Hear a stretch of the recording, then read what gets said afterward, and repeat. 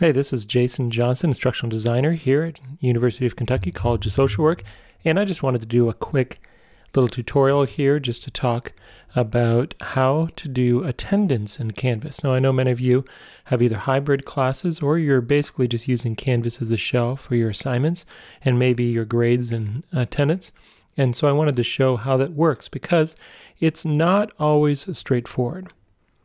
Here's the part that's just a little tricky. So I've got my test Canvas shell up here, and if you look at the assignment group, you don't see an attendance. Now what happens in Canvas is that it will make an attendance assignment for you as soon as you do the first action in attendance. So attendance tab should be on the left there. If it's not there on the left, you can go under settings, navigation. Sometimes it might be at the bottom, it might look something like this, and you just need to click and drag it up to the top.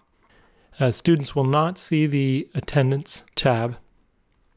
And then when you click on the attendance tab, you will immediately go to the current day and one of the different sections that you have. Now for testing purposes, I have a few different sections, so I'm just going to click on all right now. So here we have the different students in the class. Right now, there's still no assignment, no way to grade attendance. And so even though I've pulled this up in roll call, if I go back over here to assignments again, just to show you, you will see that there is no attendance assignment. Now, if I go back over here to attendance, what will happen in Canvas is that as soon as I use attendance, it will create for me an attendance assignment. So in order to use the attendance, all you need to do, you can either click to toggle either present, not present, or late. And that's the easiest way to do it. You can also, of course, mark all present or unmark all if you need to do that. So if we choose to make a few of these present, and then we maybe make one not present and a couple of them late, this is what happens, saves it automatically. And now when I go back into my assignment tab, you'll see automatically there's now created a roll call attendance. From here we can click on this and it acts just like another assignment, except you'll see in the setup that you'll be able to go into the roll call attendance, and if I hit edit,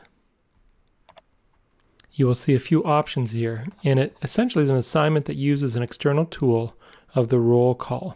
From here, you can change the points, of course, if you wanted to do, fewer points. Not everything's set up in that way.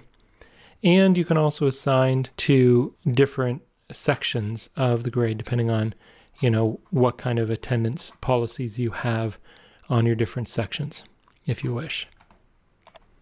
So now, as well as in the assignments, I will see attendance showing up automatically in my grade tab. And if I scroll over, I will see the roll call. Now, because I changed my points after I did my first attendance, you can see all the students have these huge marks.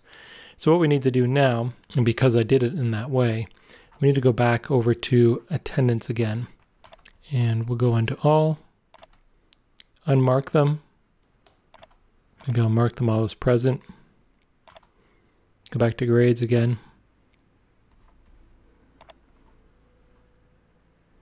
You'll see now it's reflected everybody as 100%, which is what you would expect to see for all of those. From here as well, just like any other grade, we can message students who get below a certain percentage, ask them where they've been.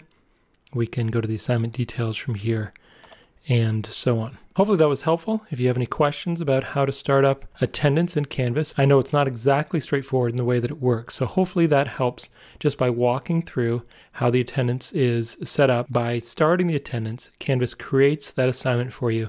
Then you'll need to go back and edit that assignment to work into your syllabus and into your grading. Message me or comment below if you have any questions.